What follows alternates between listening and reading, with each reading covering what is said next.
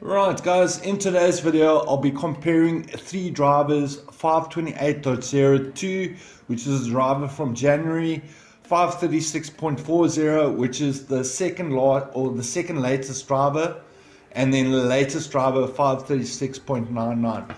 So guys, I just finished all my benchmarks as you can see there, and as I was about to hit record this video, the power went out in South Africa, so there's no power, so my laptop's gonna die. So this video is gonna be very quick before I have no battery left.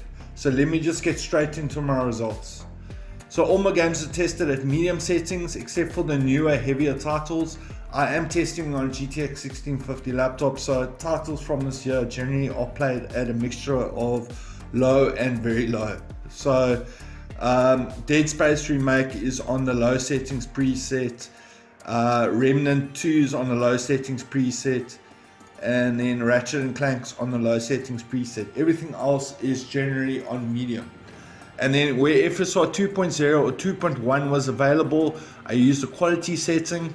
And then guys, I try to incorporate online games, but generally speaking, online games that do have a built-in benchmark are paid for online games, and I don't enjoy online games. So I'm not going to buy online games just for benchmarks. So unfortunately, you're stuck with single player games. Yay. And then lastly, I do test on a GTX 1650 laptop. Obviously a GTX and RTX are two very different technology set cards. So if you're on an RTX platform, your results may vary, especially with regards to individual drivers. But if you're on a GTX platform, generally GTX cards react similarly to all the drivers. So and then also last thing I must mention, I just recently did a fresh install. So I did Windows update, so I had to redo all my benchmarks in any way, as well as the fact that I actually used to have 16 gigabyte dual rank or dual channel RAM at 2933 megahertz. But I swapped one of my SODIMMs, so I swapped 8 gigs for 16 gigs, so now I have 24 gigabytes of RAM, but instead of being at 2933 megahertz, now my RAM is at 2666 megahertz. So if my results look a little bit different, you know why. So I got more RAM, but slightly slower now.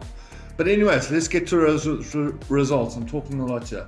So for the oldest driver, 528.02, which had fantastic latency, when I add up all the average FPSs over 15 games, the total FPS is 1024 divided by 15, so my average FPS per game is 68.27.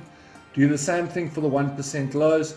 My total FPS over 15 games is 759 divided by 15, so my average 1% low per game is 50.6. And when I divide the average 1% lows by the average FPS, the stability for this driver over the 15 games I tested was 74.12%. Not a bad result, but this driver is getting a bit long in the tooth. So yeah, there are better ones available, and that's exactly what I'm getting to now. So the previous driver, 536.40, a fantastic driver if you're on a GTX platform. I wouldn't recommend it if you're on an RTX card, but if you're on a GTX card, it's got good latency as well as having fantastic performance.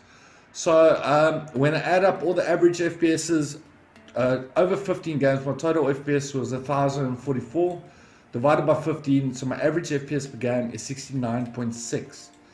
And then when I add up all the 1% lows over 15 games, my 1% lows were 775 divided by 15, so my average 1% low is 51.67. And then I actually forgot to put the percentage there, but then again the power went out, so you can understand why. So as you can see, the stability of this driver is fantastic because the 1% low is very close to the average FPS. So it actually comes out, if I'm not mistaken, I think it's 74.52. But as I was about to write that down, the power went out, so I neglected to put that. And then on the latest driver, also a very good solid driver. It does have an issue with flickering on the monitor, especially when I connected the external monitor initially. I experienced a couple of crashes. That has gone away, strangely enough. But anyways, for the latest driver, when I add up all the average FPSs, my total FPS over 15 games in these games that I tested with my different RAM, and after doing Windows update, my total FPS was 1039, so it's a little bit different to what it was previously in my previous benchmark. And then the average FPS per game is 69.27. Same thing for the 1% lows, add up all the 1% lows, so my total 1% low over 15 games was 773. Divided by 15, so my average 1% low per game is 51.53. And then when I divide the 1% lows by the average FPS, the stability for this driver is 74.39%. Pretty good results, but if you're on a GTX card, I still recommend that you stay on 536.40. It's got the best average FPS, it's got the best 1% lows, and just bear in mind guys, there has been a Windows update, so my results are a little bit different to what they were previously. There's been a Windows update, and also I did change my RAM configuration. But in this test, best average FPS, best average 1% lows. If you want the best driver on a GTX platform for the time being, 536.40 is your baby. Anyways guys, thank you so much for watching. If you enjoyed this video, be sure to smash that like button. If you have any questions, please hit me up in the comments section. And as always guys, if you're still watching and you haven't subscribed as of yet, now's the time to do so. It's people like you. Have a good night. Cheers.